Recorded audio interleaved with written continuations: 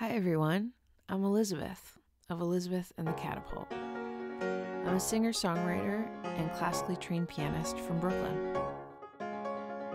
You might have heard my music in films or on television, or maybe we hung out on tour together. Whether or not we've met before, I'm really glad that you're here now with me in my living room.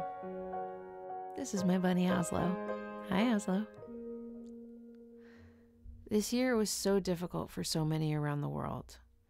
To cope with the challenges of 2020 and the global pandemic, I created an album that, at its core, is very much about the breakdown of communication. Sincerely E was conceived of and recorded right here in my living room as a way to try and reach beyond the isolated bubble of my home and connect with others again. Nearly half the songs on this album I created in just one weekend.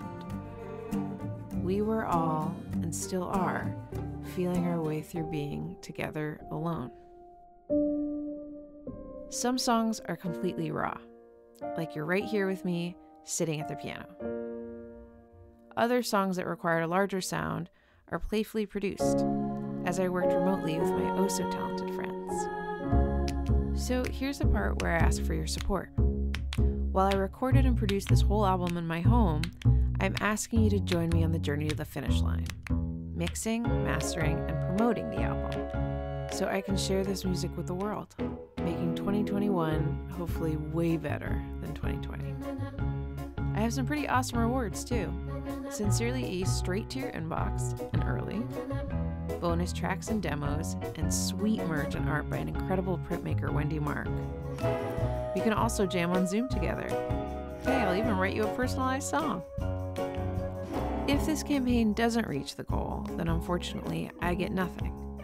But getting to finish and deliver Sincerely E to you keeps me hopeful and smiling. Because ultimately this album is truly my love letter to you. For those who want to reflect on this past year with me, and for those who need to escape far away into the music with me. Thank you so much for joining me on this journey to release this album. From my living room to yours, sincerely, E.